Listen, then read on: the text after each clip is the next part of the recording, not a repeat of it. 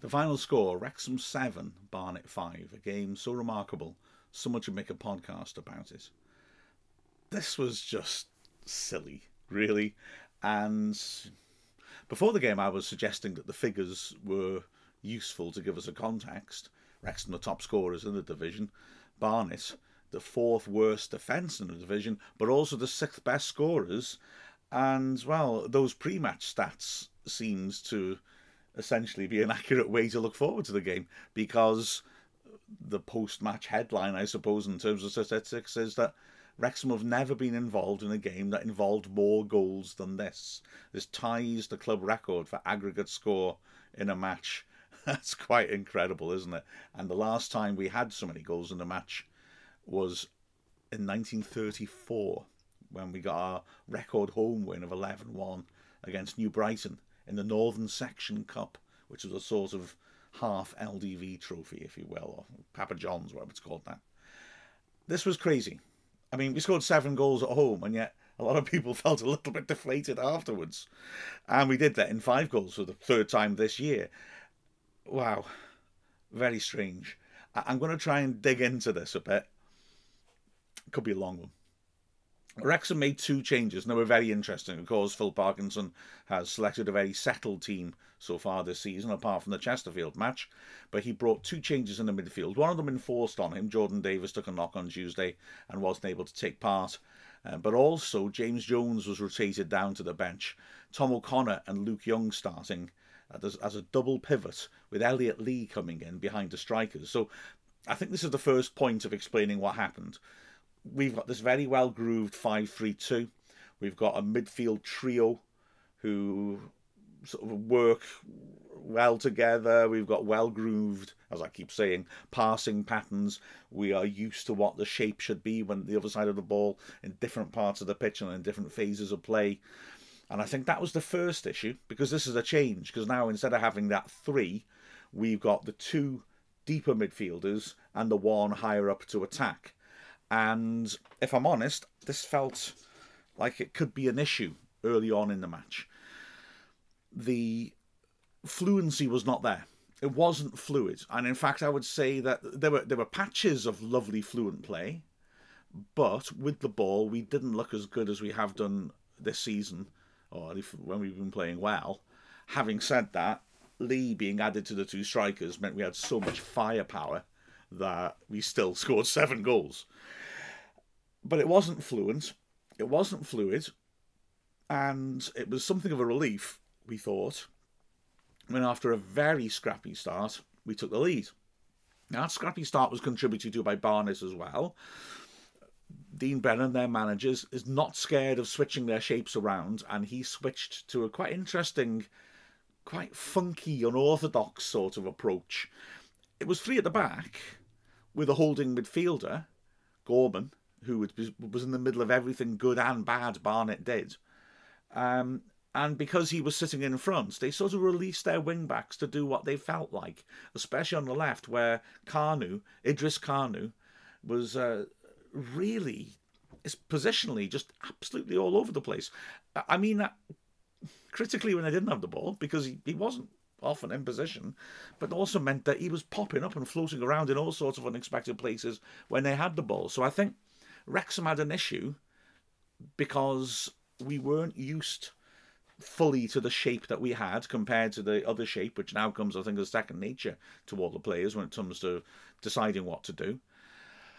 And also, Barnet did have players popping up in unexpected places. They played with 1 striker and a couple of narrow attacking players playing off him, but they would wander around as well. And yeah, I think it's just, they were hard to read, I think, in a way. So it was relief, like I said, to get that 9th-minute goal. Barnet had been really compressing the space terrifically well, and it was hard to get passing rhythm going. But then we struck from a set piece. It was half cleared, but Cleworth did well to keep it going, heading the ball back in the danger area. And Aaron Hayden did really well. He brought it down in the centre of the box. It was a real chance, but he showed the coolness of a striker, because he let it drop and he just set himself rather than thrash at it, and hit a left-footed shot that gave the keeper no chance. He was close in, but he had defenders around him, and it was a good finish. Interestingly, by the end of this game, he'd have 13 goals for Wrexham so far. That's the only one he scored with his foot. And at that point, Wrexham started to get a momentum going. Barnet's defence didn't look great, as you might expect from their record, which was hardly improved today. And they started to make mistakes at the back, and Wrexham started to make opportunities. Ford, a couple of minutes after the goal, feeding Lee, who hit an excellent snapshot from the D. Brilliant save, and not the last one, by Laurie Walker, who dived to his left and magnificently managed to parry it behind. Really good reflexes. From the corner, Wrexham threatened as well. Lee was found, and as we saw at Oldham, of course, he's got the capability to make something happen in a crowded penalty area, and he managed to nutmeg his man in the box, but eventually ran out of space as he tried to get past the second one. Wrexham, though, were continuing to push on, and soon there was another opportunity, this time born from an error, Gorman losing the ball, Mullen feeding McFadden, and he stood a terrific cross up to the far post. Palmer got it well, but couldn't get over his man properly and headed it over the bar. And there was another opportunity, a cheeky opportunity, after a quarter of an hour. Good thinking first by Mark Howard, who hit an early clearance. Phillips, the centre-back, couldn't deal with it properly. It was just dropped behind him. Isn't Howard good at just dropping long balls just behind the centre-back for Mullen or Palmer to take advantage of, or in this case for the defender to make a mistake, stretching backwards, backpedaling? He could only head it behind for a corner, and then came a glorious moment of audacity. Wasn't that popular with his teammates at the time, mind? Paul Mullen, on his own, sprinted up, spotted the ball up. There was no one really in the box for Wrexham, but the keeper was standing on the edge of a 6-yard box, barking instructions to his defenders, and wasn't looking at the ball, and Mullen tried to score direct from the corner. He tried to curl it in. He hit the side netting, so he was only a couple of feet short of pulling off what even by his standards would have been an audacious goal. But Wrexham, despite the fact that for me the fluidity wasn't really there, were now, as you can hear, creating a lot of early chances. We had 7 corners in the first 17 minutes. So the opportunities were there, the pressure was there, and, well, we nearly got a lovely reward when we did find our passing rhythm. In the 17th minute, a passing movement which had 14 passes in it, 50 seconds of possession. Everyone but Mullen and Ford touched the ball during the move. It was a lovely, patient move, which started with Luke Young injecting some pace into it after he picked up the ball in midfield. On the right, we circulated it across to the left, just very patient, moving, probing, and then eventually Lee clipped a delicious little pass from the left flank to Palmer, back to goal, right side the box, and he managed to flick it over his marker and couldn't quite get there to hit a shot from the edge of the 6-yard box, a defender just about managing to bundle it behind for a corner. So Wrexham looking on top after about 20 minutes without looking our best. And then the game turned. Barnet had really struggled to hit their men with their passing, and throughout the game their passing was very hit and miss, but they had a really good 10-minute spell to turn things around. They started to come at us. They started to exploit those spaces I mentioned. That the area of greatest concern for me was that, okay, we play with our wing-backs very high up the pitch, so there's always a chance you can get in behind them. But I think when we played the 3-man midfield, I think there's a clearer idea of what people's responsibilities are when they're coming back to cover. On this occasion, I don't think it was. And having the double pivot sitting in front of the back three made space either side of the double pivot and round the side of the centre-backs, if that makes sense. And those spaces were being capitalised upon by Barnet. They pulled a goal back in the 29th minute. This, though, was down to an error by Aaron Hayden, who had the strangest of games, scored 2 goals, probably had his roughest game at the back for me, for Wrexham. Long ball forwards by de Havilland. Hayden on the edge of his area, free header clear, should have dealt with it. I mean, that's his strength, isn't it? But I think he was trying to head it downwards to try and find Luke Young in midfield, and headed it straight to Kabamba on the edge of the D, and he sorted his feet out quickly and hit a powerful shot. I think it also took a little nick off Hayden as he tried to block it, which sent it perfectly into the bottom left corner, hit Howard with no chance. And Barnet suddenly were level, something of a shock to everybody in the ground, possibly including them, but they had threatened the last few minutes. And within a minute, they carved out another opportunity. Collins, the right-sided centre-back, who was getting forwards constantly, got the ball about 25 yards out and drove a terrific, powerful shot, which was heading inside the right post. Howard, I think, hadn't quite set himself and did well to get down and push it round the post for the corner, and that corner was really badly defended. I've got to say, though, wonderful delivery by Gorman, who whipped an in-swinger to the near post. But we really seemed to lose our shape. There was a big gap there, and Pritchard got it well and nodded the ball down from close range, and Barnet were ahead.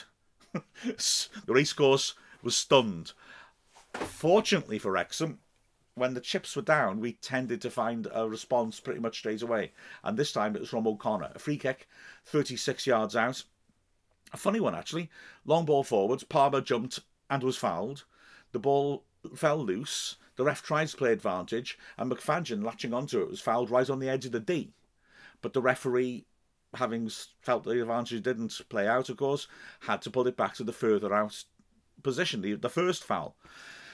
I thought this was a bit unfortunate for Wrexham, because it was a long way out for a shot, but O'Connor hit it with power, and it hit Kabamba, who was the inside man on the wall, and deflected perfectly into the top corner, with Walker absolutely helpless, and Wrexham had struck back quickly and equalised. And, as the pattern would establish, within just over a minute, we were actually ahead again.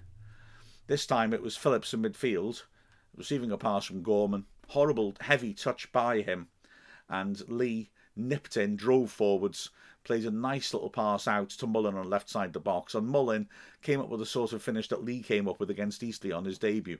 A lovely, crisp, first-time, right-footed curl around the keeper.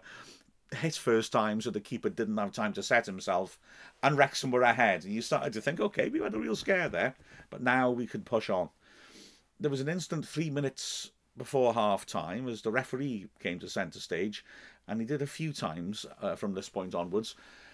Gorman running with the ball, Lee coming alongside him, and then Gorman's arm raised, Lee going down holding his face. Now, when I looked at the replays during the commentary, I felt 100% red card. I mean, Gorman's movement, he really looked like he was throwing an elbow, and he made contact with Lee. Looked bad. The referee didn't see it as a foul, and only gave the free and just stopped the game for Lee to be treated. Having looked at it again, I think I'm feeling a bit more 50-50 about whether it's a red or not, which still doesn't say the ref got it right. I can maybe, there's not as much force maybe as I thought behind it. Maybe you could argue he's just trying to push Lee off, and because Lee is shorter, catches him in the face. But I've got to say as well, it's not just an arm out. He does seem to lead as he puts his arm backwards with his elbow. So Gorman was lucky, I think. What came next was the first of a series of strange ones. A series of 3 very odd yellow cards Wrexham players picked up. From the restart, Lee got the ball back and just pulled off some magic. He got the ball in the edge of his area, nutmegged his man, then skinned another, sprinting across the pitch, and then ripped a fabulous ball down the right-hand side to Ford. You got the feeling this was the anger in him for not having seen Gorman get punished. And then when Ford won a corner with his cross, well, the next thing we knew, the referee was showing a yellow card to Lee. So I assume, having really got his dander up with that skill, he then turned around and said to the ref, well, a comment about the previous decision, and the ref booked him for dissent. There'd be more weird stuff for Elliot Swallow, the ref, later on. But the end of the half ended with Wrexham looking to get back on top. Young swept in a cross from a corner. Palmer got up with a free header, headed it on target. Mullin leaned in the crowded 6-yard box and got a little touch about a yard off, if that, from the line. And it was blocked on the line and came clear. I think it came off the outside of Mullin's arm, but his arms were tucked in, so it would be an interesting one. I think the ref couldn't see because it was a bit of a scramble. And there was actually another scramble in the 2nd minute of added time as well, as Tozer finally got a chance to put a long throw in and landed in the goal mouth, allowed to bounce, scrambled about a bit. But in the end, Barnet got it clear, and it was 3-2 at half-time. And half-time felt much more relaxed. Felt like we'd had a scare, like I said, but we got back to, on top again. And indeed, we had a chance very early in the second half to really compound things. Lee driving forwards. Again, nice weighted pass to Mullin. Again, he decided to hit it early. It was struck very well, but it was a bit too straight, and the keeper got down well to save. And then we got a shock, because Barnet equalised. They weren't supposed to do this. 51st minute.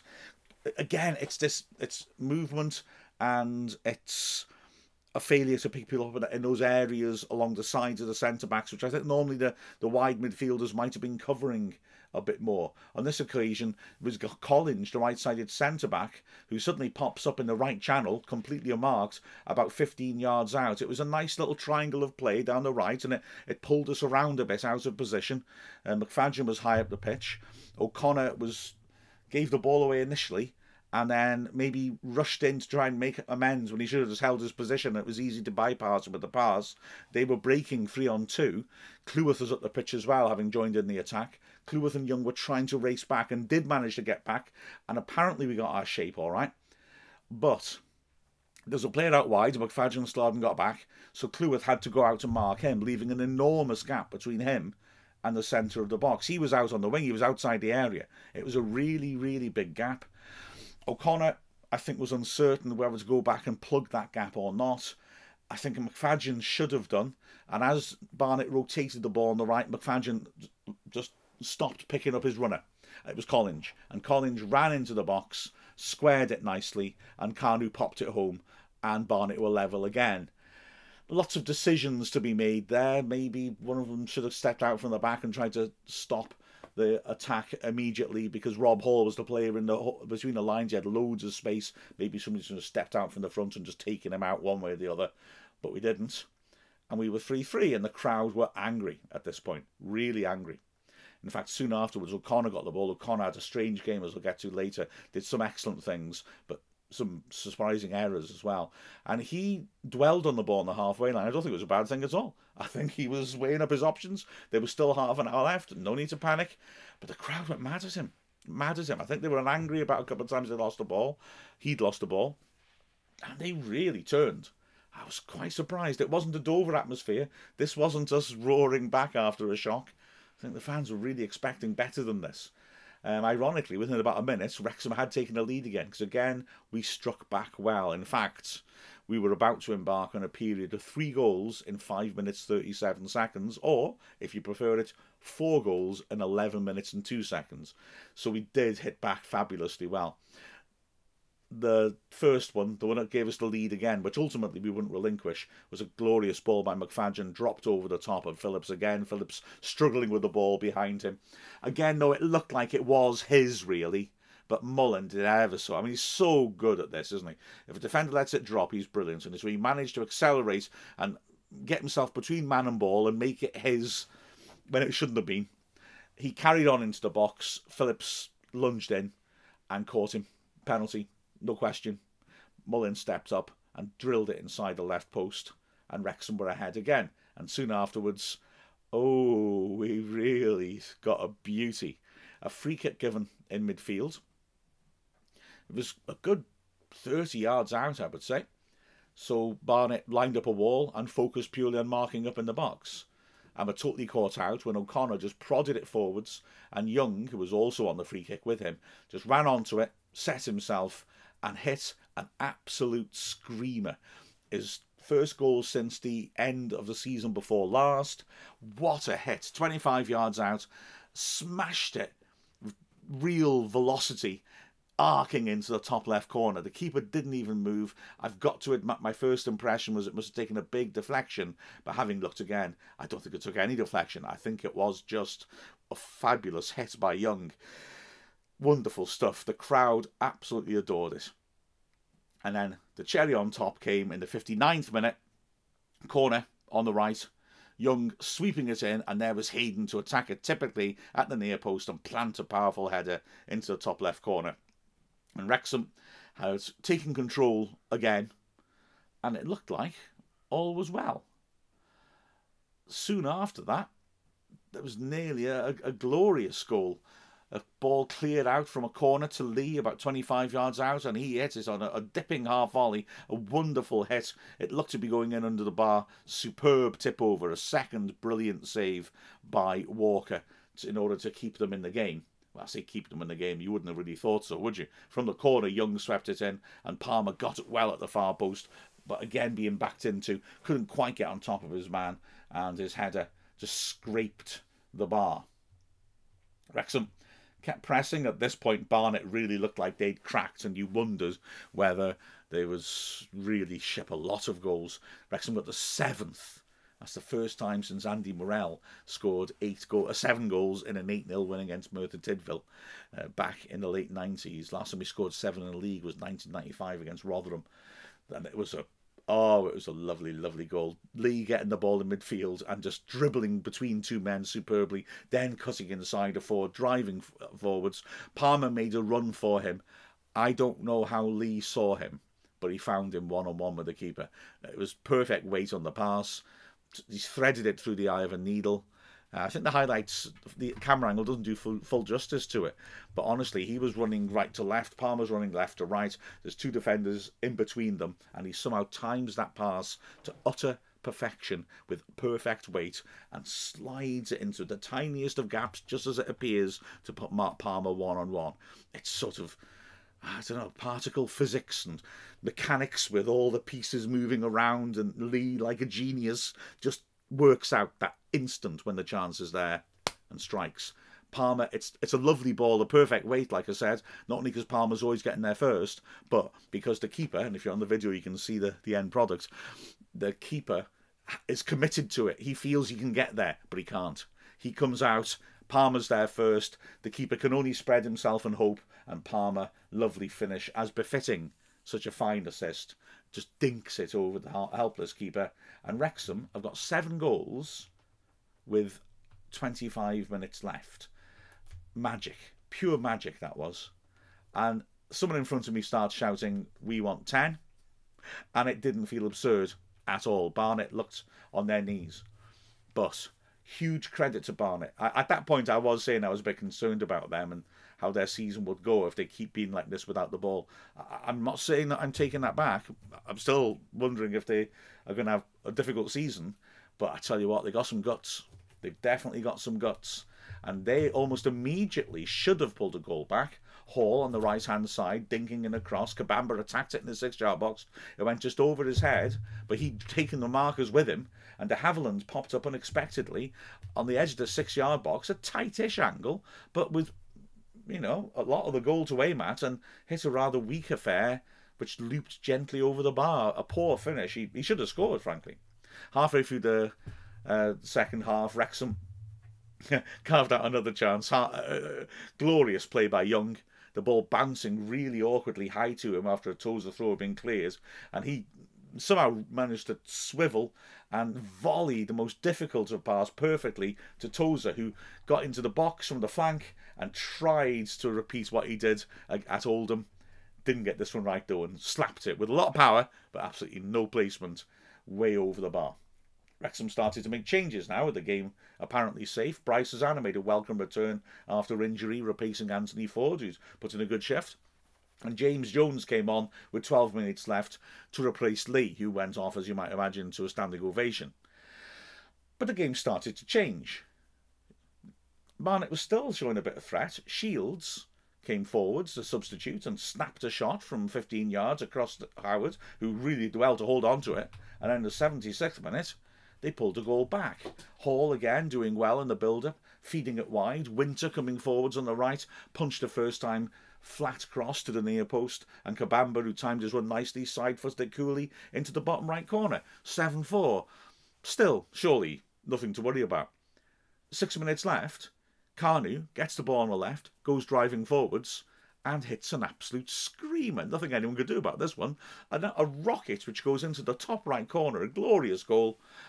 And suddenly Wrexham are rocking. It's 7-5. There's 6 minutes left, and there's going to be a chunk of added time. The ref actually adds on 7 minutes of added time. And we're looking a bit concerned, especially when a long ball is played towards the edge of the box. Hayden fails to deal with it, and Howard does ever so well to race off his line and just beat Shields to it deep in his penalty area. The referee was about to take a bit of a role as well. He'd already, as I said, given that strange one to Lee, and there were 2 more very poor yellow card decisions to come.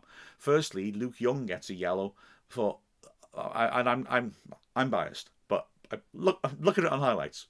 The most gloriously timed sliding tackle. He slides through and really cleanly wins the ball. It's a super tackle.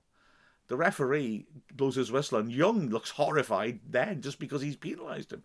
He really can't believe it when the yellow card comes out. So that was one. And then, with 2 minutes left, Paul Mullen gets on the wrong end of a shocking decision. The ball's cleared to the halfway line.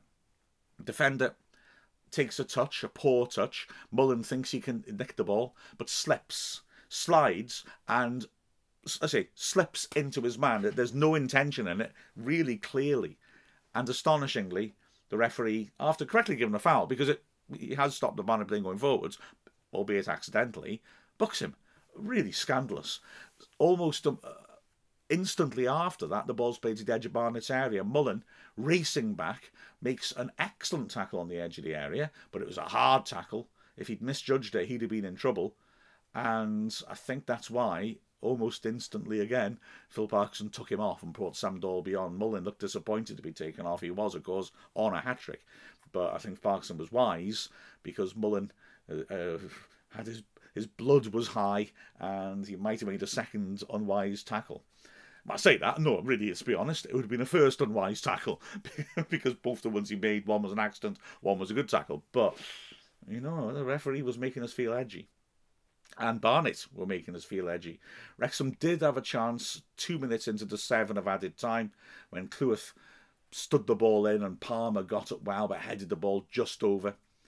But Barnet then came back, and with 3 minutes of the added time left, had a real opportunity. An error by Hayden, who tried to feed it forwards to Tozer. It was a poor pass, and Tozer was tackled. He couldn't really do much about that.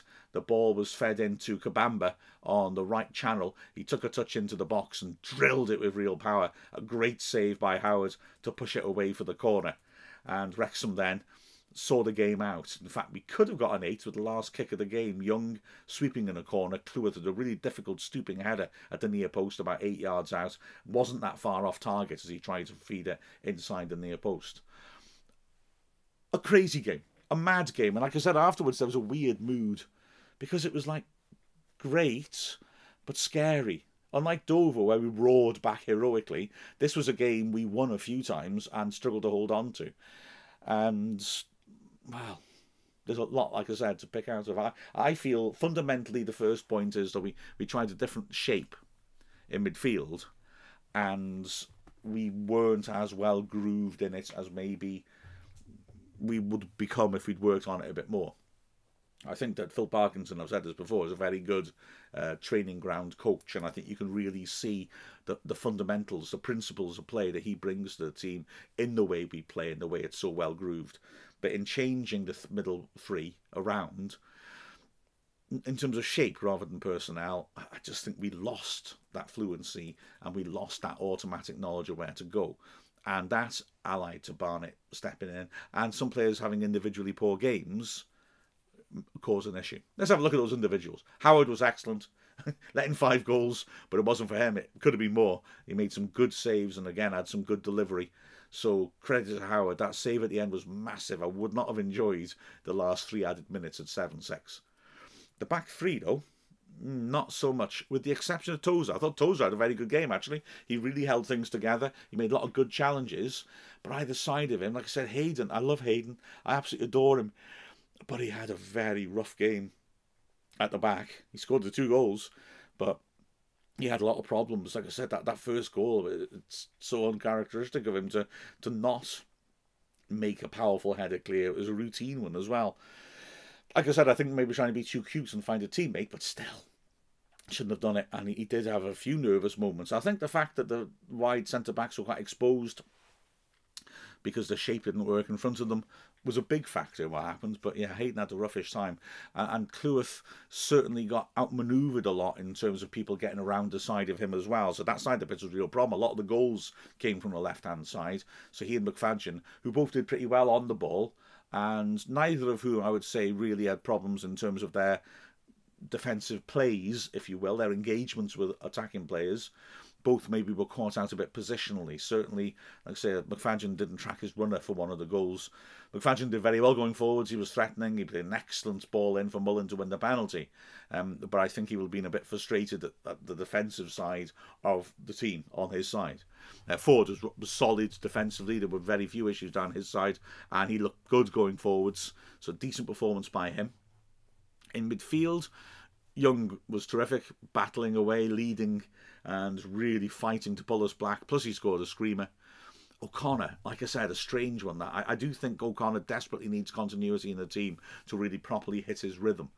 He's been in and out a lot with injuries, sadly. I think he's a massive signing, and I think he was brought in as a massive statement signing and just hasn't been able to get started yet. There were moments in the game, especially in the first half hour, where I thought his quality shone through. He's the most combative midfielder we have, I think, and he made some terrific saves, tackles, beg your pardon, and he is an excellent passer of the ball with good touch, and he was receiving the ball well, and he made some lovely, intelligent little short passes to move play on. But he also did those things badly on occasion. He lost the ball sometimes with quite slack passes. He, in the first half, quite early on, got himself into a brilliant position, and his touch was horrible. And to me, that surprised me, because I think those are his strengths. So he was very up and down, and in the second half was fairly quiet. I rate O'Connor very highly, but that wasn't him at his best, I don't think, because I think he needs more games. Elliot Lee was terrific. He was man of the match. I think no question about that. Didn't get any goals, but he was a constant threat. Some of the plays he made were such quality. Goodness me, you couldn't ask for more. He was popping around early on quite often on the left-hand side. He used that role behind the strikers just to have that freedom. But it actually is, I think, when he drives down the middle and has options moving in front of him, that he's at his very best. And that was how he laid on Mullen's goal and his chance at the start of the second half. Brilliant from Lee, and so unlucky not to score a beauty with them when the keeper tipped his dipping shot over. That assist for Palmer, though, oh, I think he may have worked out. I quite liked that. Up front, well, Palmer battled very hard and had sort of a frustrating game in a way. He had 3 headed chances. Each time the defender backed into him well and he couldn't quite get on top of it. 2 of them went a yard or so over. The third one, to be fair, sort of skimmed the bar. But he really worked hard occupying the defenders. He forced errors out of the defenders. So, in a way, he was a bit like our performance. Didn't quite look up to normal levels, but actually was effective. And we scored 7 goals. And he did get his goal at the end, and he took it really well. So, I think I may be being a little harsh on him there. Mullen, that was great.